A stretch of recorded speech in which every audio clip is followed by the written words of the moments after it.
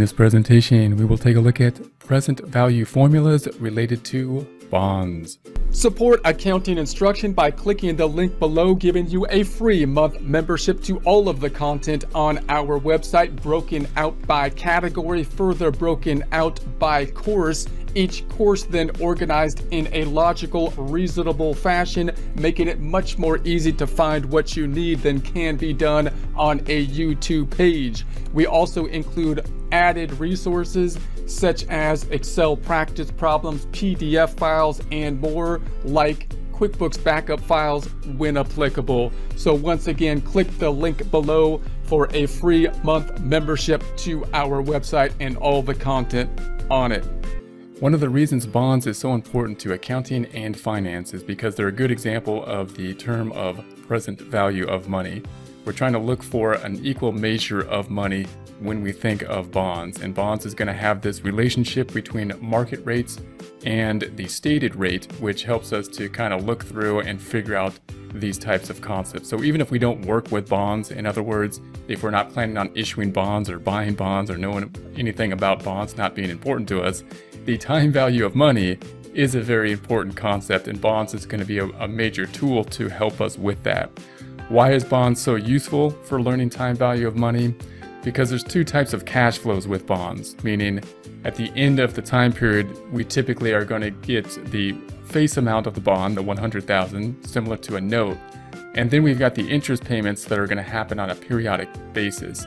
And therefore we have these two different types of cash flows that we can use two different formulas for to think about how to equalize. So note, when we think about time value of money, what we're doing is we're just basically saying that we want a unit of measure. That's what money is, a unit of measure. We're trying to measure value. But unlike any other unit of measure, or most others, like a ruler, the time value of money, or the dollar, the value of the dollar changes. So our ruler kind of changes in size as we're trying to measure value with it. And that would be similar to our ruler changing in size when we're trying to measure how big a table is. So it changes with time. So therefore, for us to really measure something, we have to know what time period we're in, what time frame are we in. So when we consider something, we have to say, well, here's the value of money at this certain time period. So in terms of a bond then, we have two types of cash flows. One, we have the $100,000, and we're going to say that it's going to be due, in this case, at the end of 4 time periods. Why? Because it's a 2-year bond, and we're going to say it's semi-annual payments. So that means it's going to be 4 periods out, not years, but 4 periods. And then we're going to have the amount of interest that we're going to pay on a semi-annual basis. And that'll happen periodically. So we've got the $4,000 interest happening each of those 4 time periods. So we have two types of cash flows happening here. We're going to pay out the $100,000 at the end, and we're going to pay out $4,000 each pay period. That $4,000 being calculated as the $100,000 times the stated rate, the amount on the bond, 0.08. That would be for a year, divided by 2 because it's semi-annual, $4,000 each period, or each 6 months. Those are going to be our two flows that we have. Now our question here is, what really is the value of the bond? And we typically want to know the value of the bond now, today, not at the end of the bond. So we don't want to know what the cash flow is. That would be easy for us to calculate. It's going to be the 4,000 plus the 4,000 plus the 4,000 plus the 4,000 plus the 100,000. That's how much cash is going to go out. But the units of cash differ. The value of cash differs depending on what time frame we are in. In other words, this 4,000 a year from now is worth less than 4,000 today. This 4,000, this would be 6 months from now. 4,000 a year from now would be worth less than 4,000 today. 4,000 a year and a half would be worth less, and this 2 years out that we're going to get the 100,000 and the 4,000 is going to be worth less than 104,000. In other words, we would rather have the 104 today. Why? There's two factors. One is that we know that there's interest, so the value, the purchasing power will actually go down. And 2, there's opportunity cost. We could have if we had that money now, we could put it somewhere else. And therefore, the fact that we could put money to work means that it's worth more today than in the future. So for those reasons, we gotta present value this information. We have to take these cash flows and somehow put it into the present value. Now there's two types of ways we can do that. One, we could try to take each number and bring it back to the present. And we will do that with this 100,000 because there's only one payment, which is 2 years out or 4 payments out.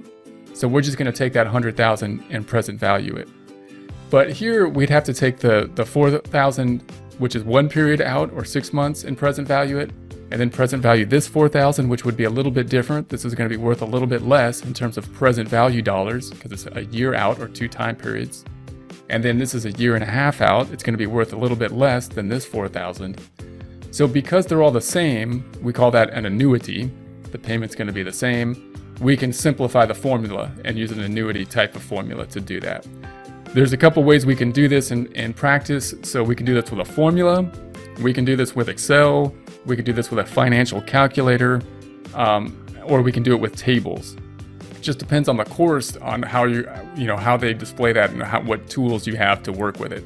Clearly, to me, Excel is probably the easiest thing to use, or a financial calculator. The formulas, what we want to start with, however, in order to see how these are kind of derived, what's the work doing. So we won't try to derive the formula. We'll just show you, here's the formula that we will be working with. So you could, if you're in a situation where you have to just work with a formula, you could memorize the formula. If you're obviously working in practice, then you're going to be using most likely Excel or a calculator to do this. We'll look at it with a formula first and then look at the other tools. Note, of course, what we're doing. What you want to know is conceptually what is happening. Why are we doing this? What does it mean? What can it tell you? So here's going to be our present value formula. We're going to take the future value divided by 1 plus the rate or interest to n, which is going to be the number of time. And then the present value for an annuity is going to be a bit more complicated. We're going to take P, or the value of the bonds, the payments, and then we're going to take 1 minus 1 plus r to the negative n over the rate. So this would be the math way to do it. Again, we could kind of shortcut this with a calculator or Excel, but or tables. So let's look at the concepts of this. So we're going to take this formula, we're going to plug our information into this formula. Present value, often recorded as PV, of 1 is kind of the formula that we are doing here. We're going to apply this more simplified formula just to the face amount that we're going to pay out if we're issuing the bond, and we're going to pay it at the end. We're going to pay it out at the end of the time period, the 100,000. In this case being 4 time periods, because it's 2 years, so we're going to pay this out 2 years in the future, and it's paid semi-annually. So if we plug that into our formula, then we're just going to say that the future value is 100,000. What does that mean, future value? It means that this 100,000 is how much we're going to pay out after 4 time periods at the end of 2 years. But that's future value. That's not what it's worth right now. That's how much we're actually going to pay in dollars. But it's not the value now, today. So that's the future value. If we divide that by, we're going to plug the rest in, 1 plus 0.05. Where does that come from? Well, we have a market rate, which we're going to use for this calculation, not the stated rate. We're going to use the market rate because that's the market rate. And we're going to divide it by 2 because we have the rate is per year and we want to make it per 6 months. So we're going to take that market rate, if we move the decimal over, 10% divided by 2, 0.05. And then we're going to take that out to the number of periods, 4. It's 2 years, there's 2 payments per year. So this is our math that we'll have to work out. Now, I recommend not doing this in Excel if you're going to do it like a formula here, because it's easier to write it in paper. Even if you have Excel, it's often easier to write something like this in paper and just do the algebra, meaning do one step at a time. We're going to add the 1 plus 0.05 is 100,000 divided by 1.05 to the 4th. And then we're going to take the 100,000. If we do the math here, we got 1.216 rounded, and that'll finally get to the 82,270. That means that this 100,000 that we're going to pay out 2 years from now, or 4 time periods, is worth present value in today's dollars only 82,270.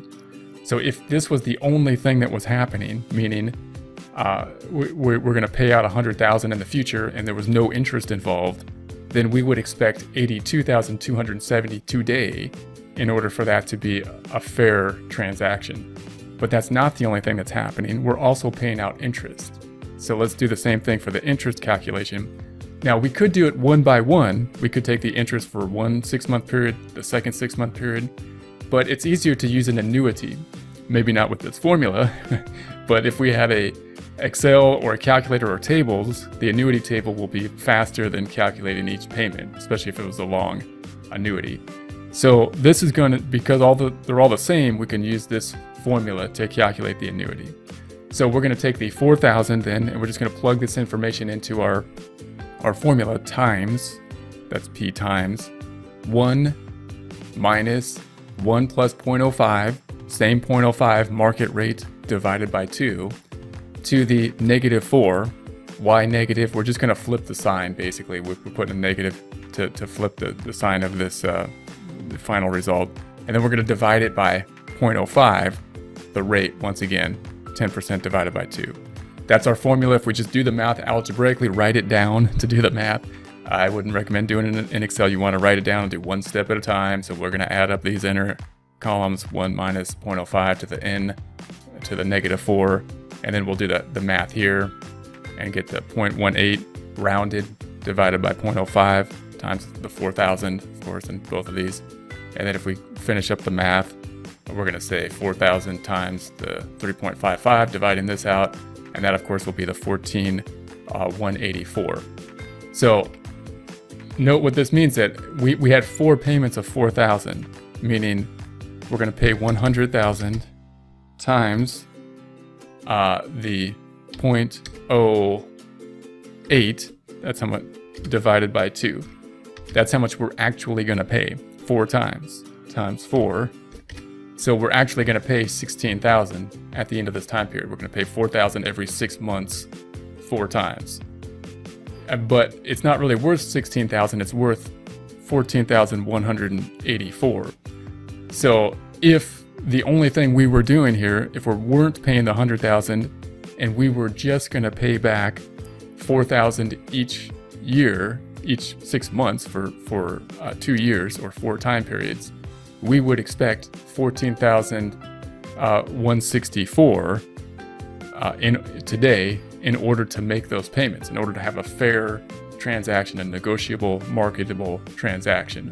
Note when we calculated the interest of 4,000, we used what we're actually going to pay. When we use this calculation, we're going to use the market rate because that's what the market is doing at this point in time. So if we add those up, then we're going to pay back 100,000 at the end of the time period. That's worth 82,270 today. And then we're going to pay 4,000 4 times every 6 months for 2 years. That has a current present value of 14,184 for a total of 96,454.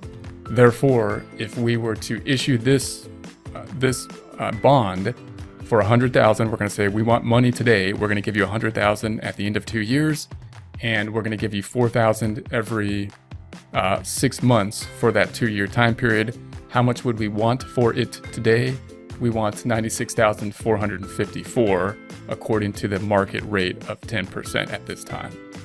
Therefore, the journal entry would just be that cash is going to be that 96,454 that we just calculated. The bond is going on the books for 100,000, and then we'd have the discount of 3,546. So cash would be going up. That's why we issued the bond.